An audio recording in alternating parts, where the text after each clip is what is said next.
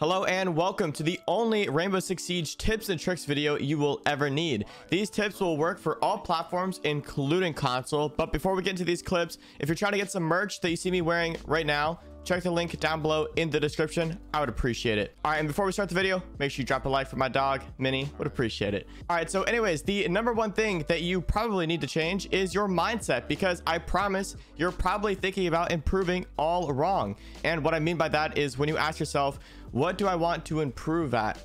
Most people are going to say either their rank or their KD or both. So you've got to change this mindset and remember that your rank and KD is not the end all be all. When you fix what you're not good at, your rank will improve because of that.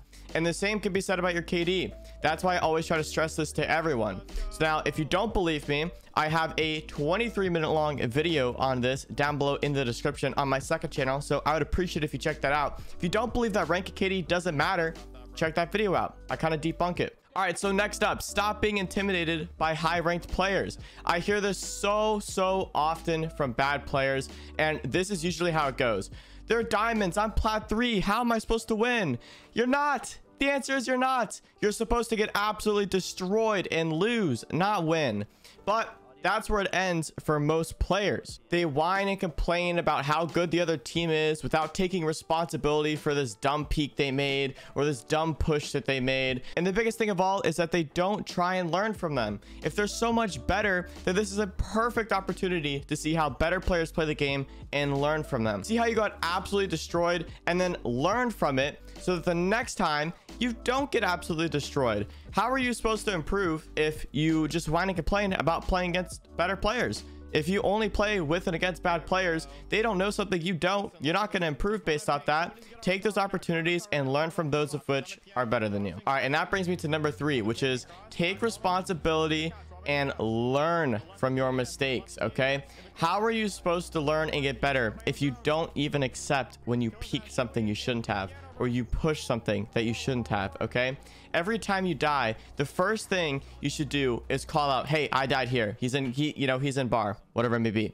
right? The second thing is to ask yourself, okay, number 1, should I have peaked that? Did I need to peak that? Okay, number 2, should I have pushed that? Did I need to push that? Okay, and number 3, was there a better play that I could have made? Right? So now, if your answer is to yes, I had to peak, and yes, I had to push, and no, there was nothing better that I could have done, then what you probably messed up on was before that, where you put yourself in such a bad position to where you have nothing to do, where you had to peak. You had to push something that was not in your advantage. You had to make a play that you just couldn't win.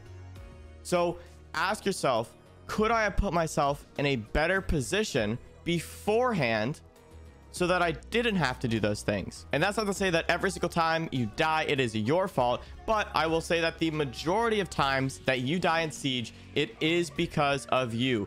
You messed up. You peaked something you shouldn't have. You pushed something you shouldn't have. You made a play you shouldn't have, or you just simply put yourself in a position to where you had to do one of those 3 things. All right, so now let's talk about your settings and peripherals. But before we do, if you guys are not subscribed to this video, subscribe, turn notifications on so you don't miss another video like this. Like the video and comment down below my dog's name, Minnie. She's in the background. There she is.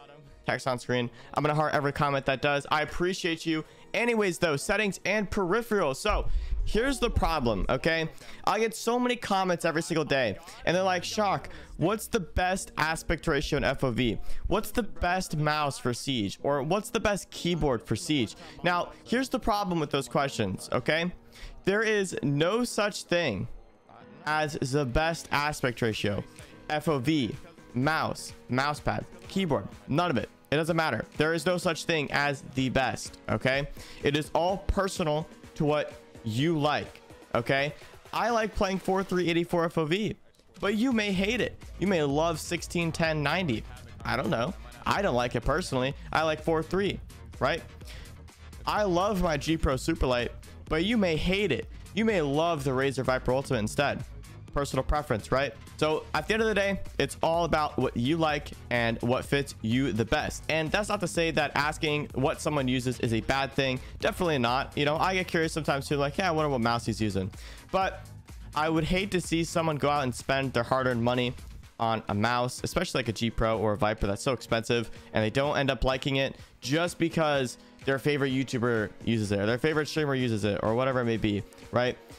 I don't want to see anybody buy something that they don't need, or that they're not going to like, or use something like a sensitivity and an aspect ratio and FOV that is not good for them just because someone else uses it. You're not going to become Bolo because you're using a sensitivity. I promise. I promise. I've tried it. I've got a video on it on this channel. It has like almost 200k views or something. I'm not Bolo, okay? Even though I use a Sens, believe it or not, I did not turn into Bolo, okay? I'm still terrible, all right? Anyways, though, moving on. You can't have a tips and tricks video without mentioning the basics such as aim trainers and bettering your mechanical skill. Okay, now you guys have likely heard my take on aim trainers before, but if you haven't, to keep it short, basically not a big fan of them. If you want more information on why I really don't like aim trainers and why you probably should not be using one, I've got a full in-depth video on this. I'll link it down below in the description. Check that out.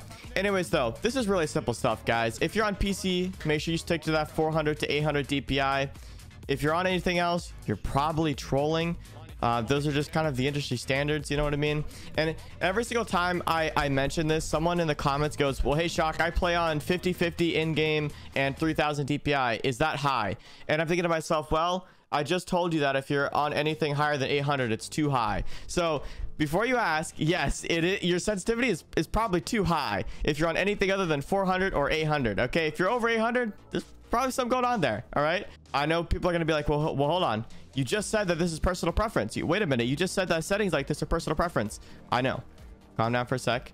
Listen, sensitivity is one of those things that there is such thing as too high, and if you have your sensitivity too high, you're literally holding yourself back in terms of your mechanical skill. And I know that Jolly and other high sense players are really good, but chances are, if you're watching this video, you're not the exception. Okay, Jolly's the exception. If you're watching this video on how to get better aim, you're probably not the exception. You probably don't have Jolly's aim, so just try to use 400 or 800 and go from there. Anyways, though, that is going to be the end of this tips and tricks video. I hope that you guys enjoyed. If you guys did, remember to like the video, subscribe, comment my dog's name, Mini, down below. I'll heart your comment. Would appreciate it. Check out this merch, bro. Listen to this. If you haven't got my merch, you haven't checked it out, Shawk.store. The link is down below in the description. Check that out. I would appreciate it. Anyways, though, my tips playlist is linked down below in the description, as well as my second channel and my coaching service. If you guys are interested in getting one-on-one coaching from me, I'll help you out there. Check that out in the description. Anyways, though, I'll catch you guys in the next one, and have a great day.